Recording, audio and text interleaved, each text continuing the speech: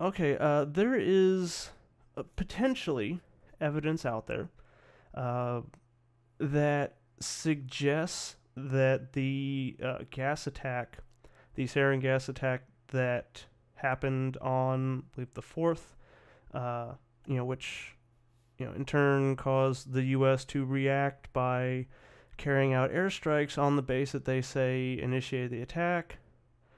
Actually, let me start at the beginning. So, essentially, what happened is that there was at the beginning of this month a claimed sarin gas attack on a town in Syria. Now, blame for the attack has so far been assigned to the Assad regime, the Syrian government, in its efforts to fight rebel forces. And this has happened before. It happened in 2013. A gas attack was carried out. And however, there was evidence to suggest that the Assad regime was not actually responsible for that. That it was like ISIS or rebels or someone else, basically trying to trying to cause the U.S. to take out Assad by launching this attack. Now, at that time, the U.S. was prepared to go in or to start trying to overthrow Assad, and there were some things going back and forth. And Assad actually turned over his chemical weapons stockpile at that time. Now, fast forward to earlier this month, and there's another gas attack, and there's been some odd stuff relating to it because, or it seemed a little hinky to me and to a number of people because. You get to 2017 now, and the fight sort of between the rebel forces and Assad is different now. The Assad government forces have actually been winning. They're eradicating the whatever resistance, the people that are rebelling, and they're making progress. Like they've improved their situation greatly from 2013. So that was the main question. The main kind of this doesn't really make sense thing was that, like, okay, Assad knows that the one thing that they could do that would potentially cause America to attack is a gas attack, is deploying nerve agent or sarin gas. So why? So that was the question posed, was, okay, well, if that's basically the only thing that's going to cause, damn near, that's going to cause us to respond, why would he use that weapon, especially right now when his forces are actually winning? And so, yeah, so that happened. Russia tried to say that no, it was actually like rebel forces that had had the sarin gas in their ammo dumps, and those dumps were hit by bombs, and that caused it to spread, and all kinds of stuff. Anyway, the result of it was that the U.S. just went ahead and blamed the Assad regime and launched an airstrike, well, not an airstrike, but a missile attack on the air base that they claim launched the attack, was responsible for the attack being launched. Because basically what they're claiming is that the attack was carried out by air. So basically it was like gas-containing like bombs that were dropped. They explode, they spread the gas around, stuff like that. And that's what caused it. So we attack, we do all stuff, and evidently the government has put out a report. Okay, so that's, okay, sorry about that. Basically, this is one of those stories I sometimes have issues with covering because there's a lot of stuff, a lot of things going on. Here we are, like 5 minutes in, I haven't even really gotten to the new developments. So, here are the new developments. That attack might not have been carried out by Assad. Now, this is from a website an article is covered in a couple places. I am going off of the report itself as opposed to the article written about it. But a Dr. Theodore A. Postol, Postol, is a professor of science, technology, and international security at MIT. Published an assessment of a White House intelligence report that blamed the Syrian government for the attack.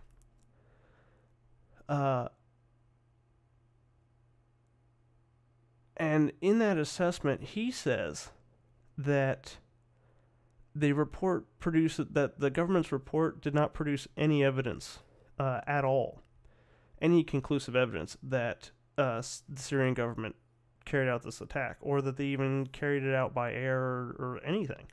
They were unable to provide any real evidence. And in fact, some of the evidence that they did show in the report, according to Dr. Postol, was wrong, was incorrect, or the conclusions they drew from it were wrong. Namely, one that they included here. This is a picture that was included in a report, and they claim that this is basically supposed to be a crater caused by one of the aerial sort of dispersal devices that was dropped, and that the tube looking thing in the crater next to the little red sign is supposed to be the sort of the container that held the sarin gas itself, that was crushed, was like a part of the dispersal device, the bomb that was dropped.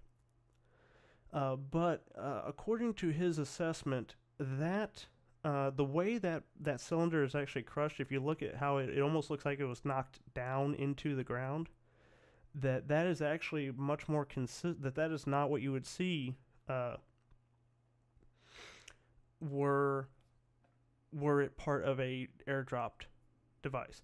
That is the kind of damage that would come from that cylinder being filled with sarin gas and then having an explosive laid on top of it and blown up. So a ground-based dispersal. So now this is definitely troubling, especially when you think back and I think I mentioned this in the last video I did, covering this whole attack, and that is the whole Iraq thing, the whole weapons of mass destruction in Iraq, the whole thing where it's like, and it's a cycle. It's like a interconnected sort of issue or phenomena that happens when you've got weak evidence. You potentially have weak evidence, but no one in the media wants to be seen as unpatriotic. So even if the evidence is weak, even though they may not have all the proof that they say they have, no one's going to question it. Because if you question it on the mainstream media, you're going to get fired, or people are going to just absolutely lose their shit because they're being anti-American, they're unpatriotic, they're not supporting their country in this time of crisis. Damn it, And same thing happened in the build-up to the war in Iraq. In fact, there were anchors, like one or two on mainstream national news, that actually did question the evidence the idea of invading Iraq, and they were pulled off air and fired. So now you're in it. So now you have a situation where whenever a situation, something like this happens, and we attack another nation, you will never, ever get any on any critical information, true or not, out of mainstream media, because they're gonna go along with what the government wants, because they don't want to be branded as unpatriotic, and information like this will never be covered on anything major. And it's one of those things like this. I encourage you to go, and I'll post a link to the report in the description, and where you can read the entire thing. But this guy is not a crackpot. He is. Let's see. Let me pull up the article here.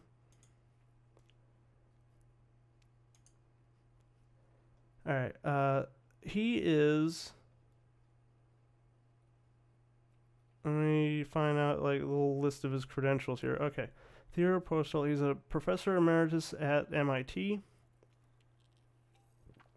Issued a series of 3 reports in response to the White House's finding that President Bashar al-Assad perpetrated the attacks on April 4th. And he's actually worked for the government. I think he was involved in the Department of Defense at some point in his career. There we go. He was formerly a scientific advisor at the Department of Defense, and has previously outlined similar inconsistencies with U.S. intelligence reports following the 2013 chemical weapons attack in eastern Ghouta, Ghouta.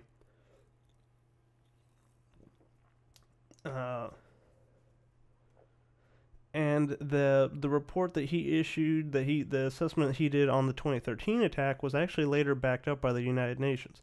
So he has a track record of being correct on these assessments, and it does make sense. Let me bring up the picture again. The idea is that the idea is supposed to be that the gas from an aerial attack, that the gas would be in a bombshell, and then when the bomb hit the ground, it would explode. So if that is supposed to be the cylinder that contained the gas, as the government is claiming, how did that happen? How did it get pushed down into the ground? And when you read the report and you look into it, it actually makes a lot of sense that, in fact, the way you would get something like this is that you would lay the tube on the ground and place a block of explosives on top of it, and to get this effect, which would rule out an aerial attack. And so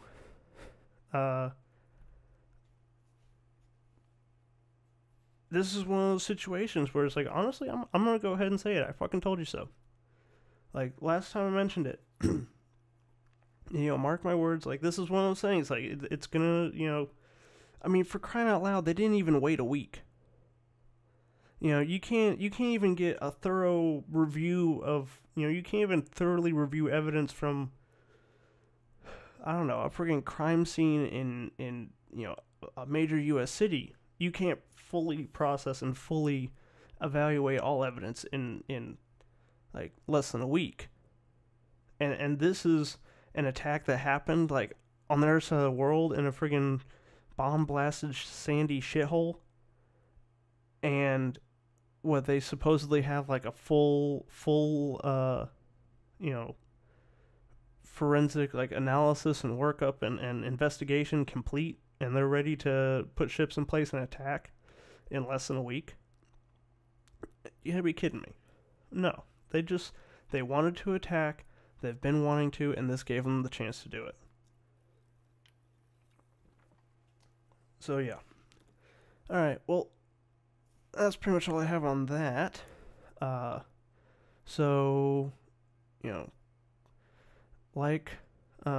Comment, subscribe. Again, relevant links will be in the description.